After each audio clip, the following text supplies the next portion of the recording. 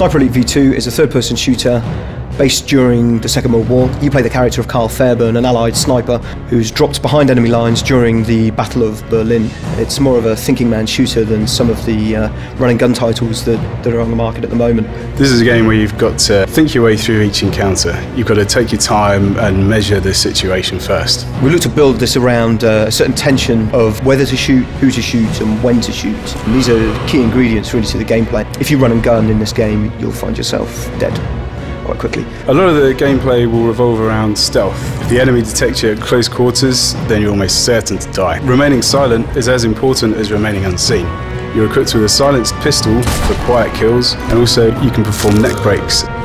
When using your sniper rifle, if you time your shots carefully to coincide with loud noises in the environment, then you can take a shot without being heard. So we give the player the ability to tag, which means that you can keep check of where they are at any point on the HUD, but also it gives you pertinent information about that character, so what weapon they're holding, what rank they are, which would determine how formidable a foe they would be. It's really important to stay one step ahead of the enemy. Gaining a vantage point is essential.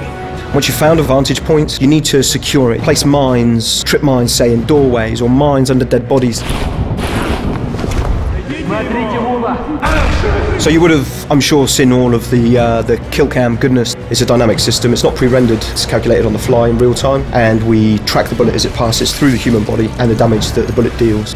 But it's not all about putting a bullet through somebody's brain. There are various other ways of taking your enemy out. Sometimes wounding an enemy can be more effective than killing him. A wounded enemy will call out to his buddies to come and rescue him, thus presenting themselves as targets. Rather than a single enemy running towards you, you might get a squad of 3 or 4. You notice a grenade, hit the grenade instead of the guy, and rather than killing just him, you can kill his entire squad.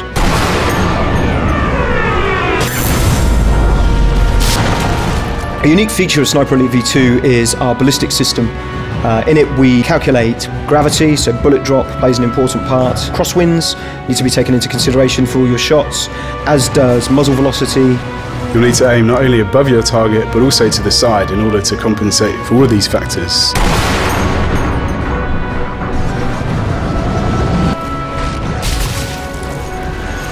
This isn't a game where you can run and gun. You would only get yourself killed if you take that approach. The tactic here is to observe, plan and then to execute.